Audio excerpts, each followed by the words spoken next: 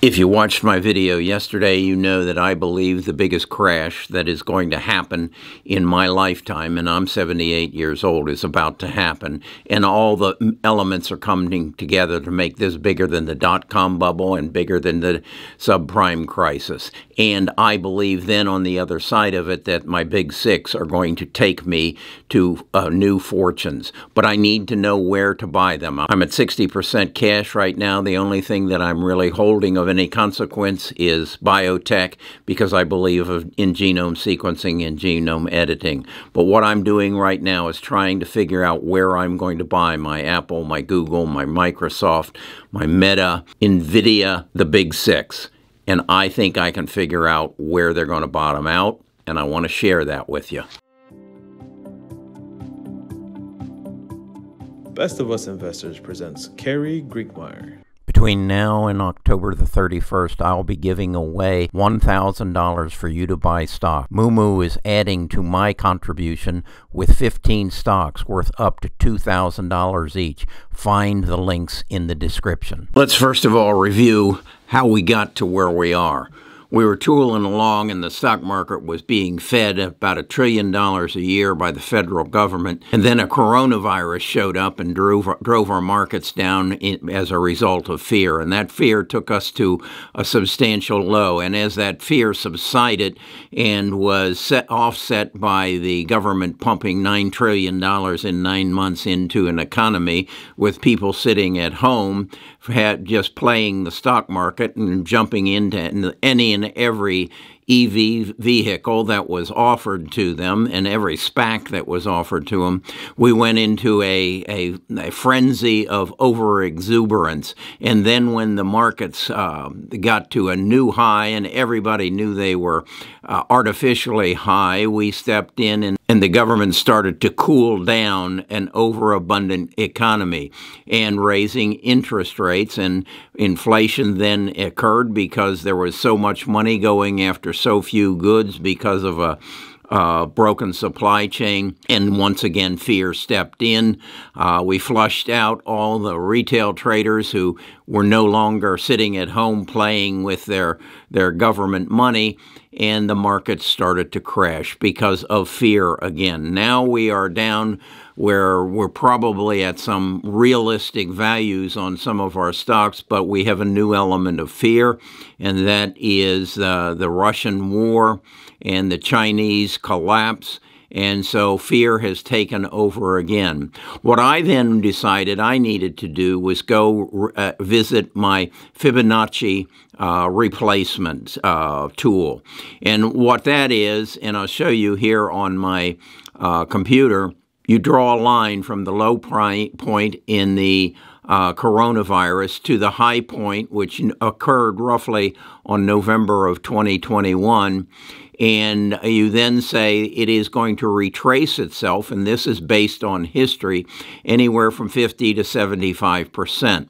So why would it do that? Well, history repeats itself because in all circumstances we're dealing with human beings, and human beings are very predictable in their reactions. So I look at this and I say, okay, if it's going to retrace, then I can probably figure out where exactly these stocks are going to bottom out and where my buy-in point is. But again, I don't want to just deal with one stock and one price. I want to put together a basket of individual stocks and indices and then say to myself, okay, when they as a majority, because each stock has its own particulars, but when they at a majority reach that 75, because most of them have already surpassed the 50% retracement, when they hit the 75, that's when I'm going to get very serious about, is this the price,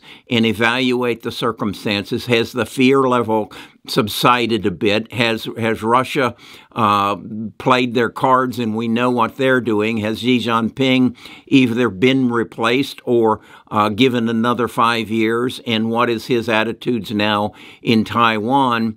And at that point, I will assess and determine, is now the time that this wind is going to blow past, that this tornado, that this hurricane is going to pass over, and we're going to see blue skies again. That's how I'm approaching this. So here is the chart that I then put together on my Excel spreadsheet to show you exactly where my basket of stocks are right now relative to the Fibonacci retracement formula that I'm putting together. If this seems to make some sense to you, I'd suggest at this point you stop the video on the screen where it shows the picture of my spreadsheet, and then go to the top row on your desktop on your keyboard, and it's the third key over. It says print screen. I think it's PRTSCR. And hit that button. Then open up a Word document and right-click and say print, and it will print out the spreadsheet that I've created. And that way you can have it, and you can study it more, and then put your own tracking into it. What I'm going to do is build it out further, and every month I'm going to come back and say, what are these stocks at now? Am I where I need to be?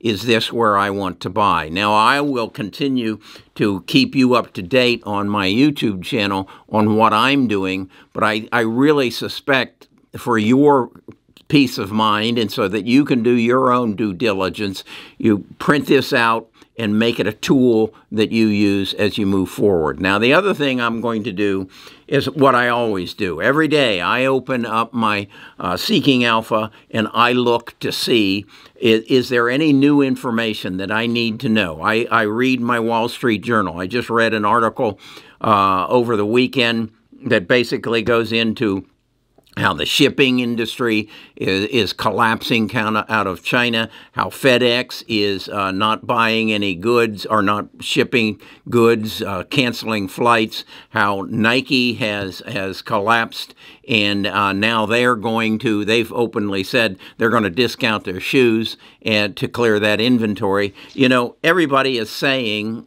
particularly Jim Cramer, that Target had the wrong inventory. Walmart had the wrong inventory. Nike had the wrong inventory. No, they had inventory, and we stopped buying. Mothers stopped buying new shoes for their children because price of gas was up, because price of food is up. We're going to go into a period where layoffs are going to become more and more common. Amazon laid off 100,000 people. A banker I know got rid of 80% of their mortgage brokers. The real estate industry is folding in. We are going to go into a period, unprecedented period of layoffs, they've overdone the interest rate thing. It's the way the world works. It's always overkill. Whether it's on the upside or the downside, it's overkill. You need to only stay attuned to what's going on, and the real variable that we can't really anticipate is Vladimir Putin and Xi Jinping. But if you'll watch this basket of stocks and add your stocks to it that you want to add to the basket, I think you can see when the time is going to be right to buy into the next big change in our world, and that is your phone is going to become your operating system. And I mean that to the nth degree. It's not only going to run your car, it's going to run your house, it's going to run your medical world, it's going to run your entertainment, it's going to run your education.